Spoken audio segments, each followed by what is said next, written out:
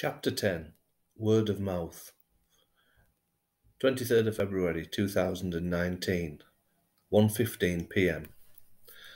Another room booked thanks to the internet. How did we manage before Google?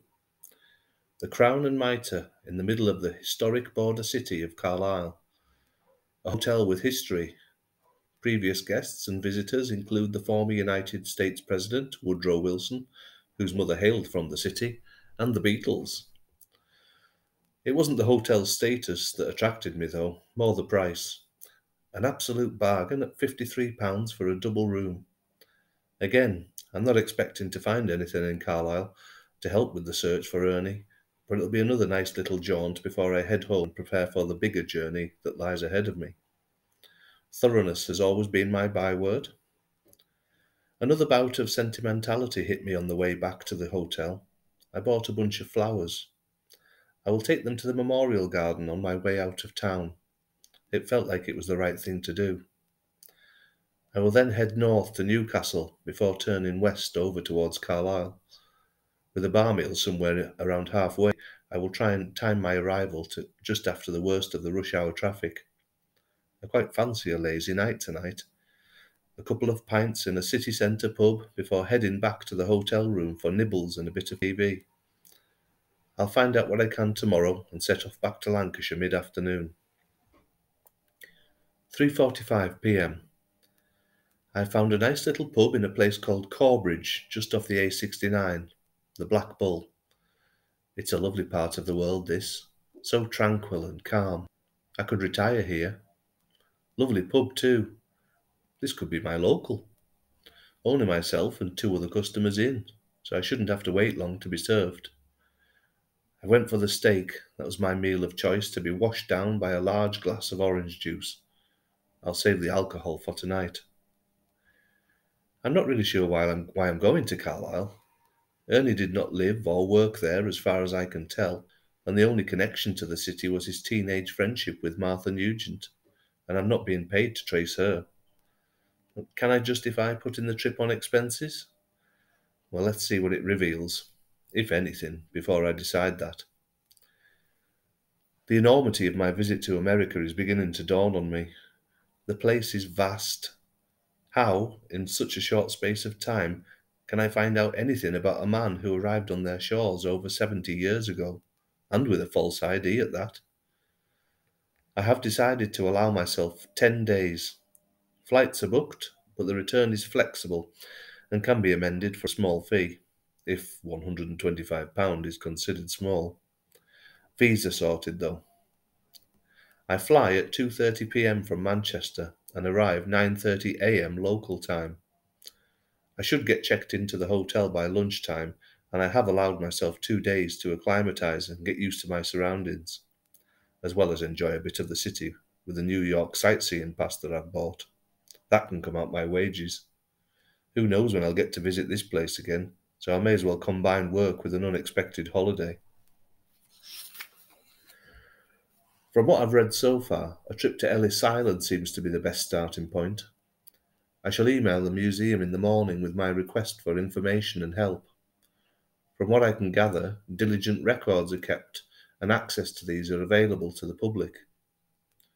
Ships arriving from Europe would have been quite regular, but from what I know already, I should be able to narrow the search down considerably.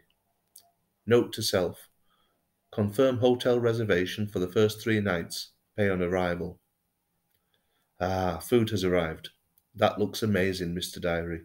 I will update you when we get Carlisle and check into the hotel. This I am going to enjoy. 6 p.m. Arrived and checked in, no problem at all. I'm doing well with these hotels. I hope the Lexington in New York proves to be just as agreeable as this. It certainly looks like it on the photographs on their website. I have a glorious view here over the market square and the old town hall. The shops have just closed and the city is settling itself down for the evening. I will have to come back to visit in the summer when it's a bit warmer. At least it is a clear night with no rain. I hate the rain. I'm still stuffed from that steak, but it was worth it. That's the best $15.99 I've spent in a long time. I don't think I'll manage more than a snack this evening. Crisps and nuts in a local pub sounds good enough for me. I've been thinking about Martha Nugent and her tenuous links to my Ernie on the drive over. What am I expecting to find in Carlisle? I can't go chasing every little lead. I need to tighten up my search. I certainly can't behave like this in the States. I will need to be selective about where I go and make good judgment calls. My window of opportunity is limited, and I need to be focused if we are to find anything about a man after 1948. Right, quick freshen up, and then I'll go and find a nice hostelry to relax in. With only a name to go on, I really don't know how much I can accomplish in just a few hours.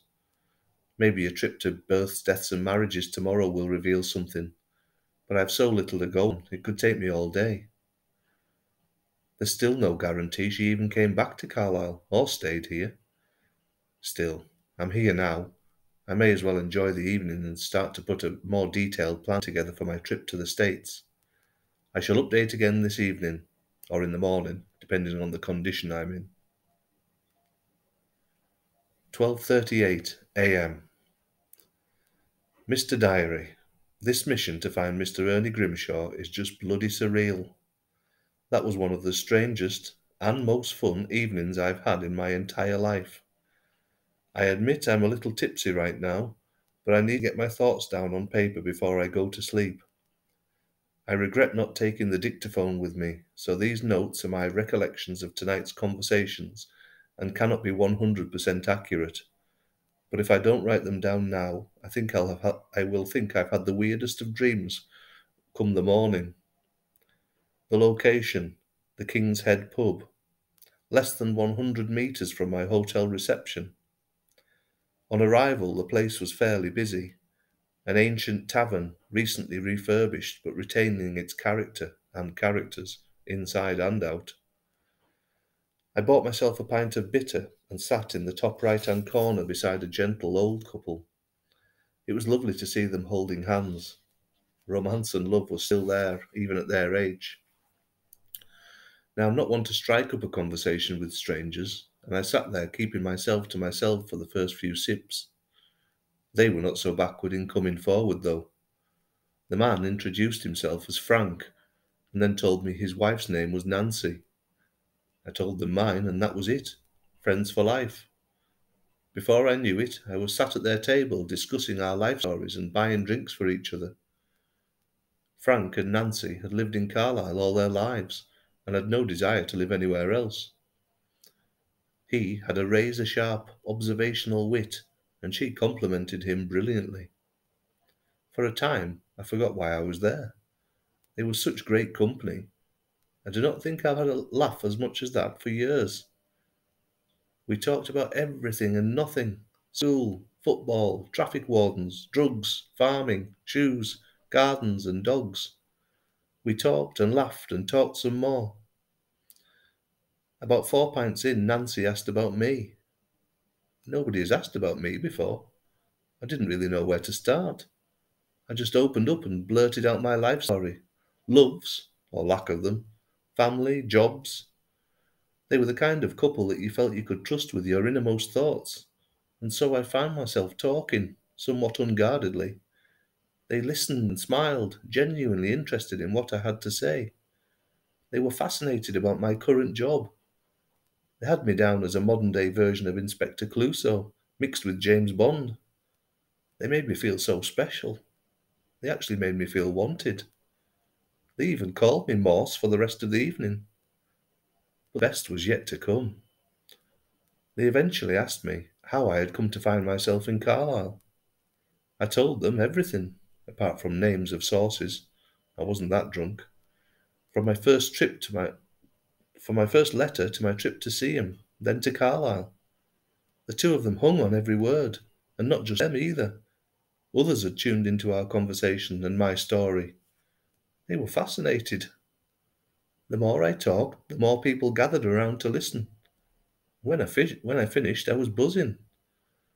I ended by telling them about my weak reason for coming to Carlisle.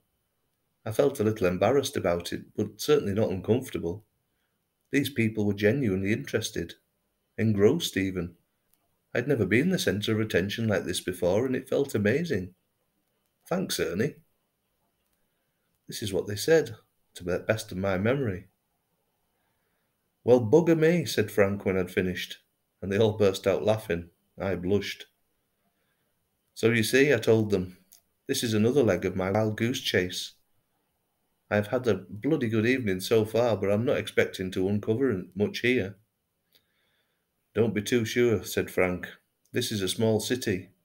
Every bugger knows every other bugger's business, and if they don't, they'll know some bugger who does. He got up and strolled to the top of the step that led to the bar. Albert, he shouted, do you know a Martha Nugent? Who? Came the reply. Nugent. Martha Nugent. Ever heard the name? Frank asked him. I know a few Nugents round here. A few rogues among 'em too, came the reply. Don't know a Martha, though. Do you, Keith? Aye, I know a few, came another voice. Most live up Raffles Estate way, or they did. Don't know a Martha, though. There can't be many Marthas about these days. I knew a Martha. She wasn't a Nugent, though. Used to drink down the road in the Working Men's Club on Fisher Street. It's shut now. She wasn't a Nugent, though. Lewis, that's it. Martha Lewis. They were a good crowd in there. Shame that place shut. Shame a lot of them are shut in now. Martha Lewis, said another. I remember Martha Lewis. Small woman, thin. Passed away not too long ago. Lovely woman. Yeah, she lived Raffles way, I'm sure, just off Orton Road. I'd often see her at the bus stop there. Gosh, a strong gust of wind would have knocked her over. My cousin Bill used to clean her windows for her. I'll give him a call. Hold on. Another one jumped in. She used to go to my church, St. Bede's on Wigton Road. Great lady. She'd do anything for you. Died a couple of years back. I went to a funeral at the crematorium. Popular lady. Huge turnout there. If I remember rightly, her husband was called Tommy. He wasn't a churchgoer, though, and he passed away a few years before her. I think she lived with her sister for a while.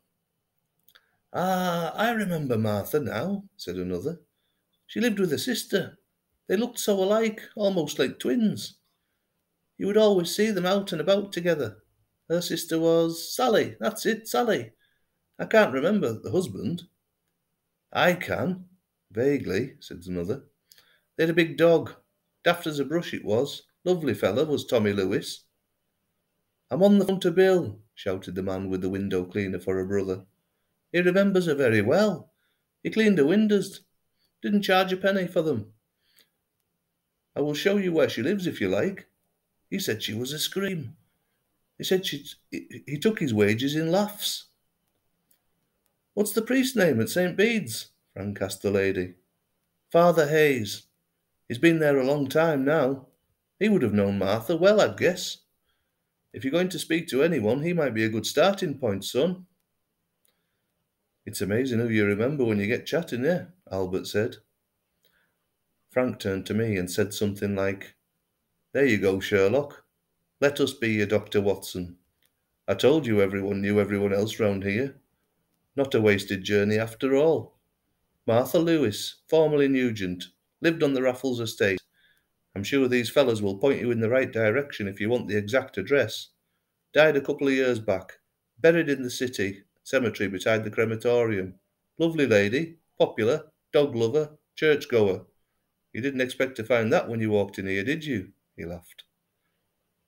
And here I am, back in the room with places to go tomorrow, people to see and leads to follow.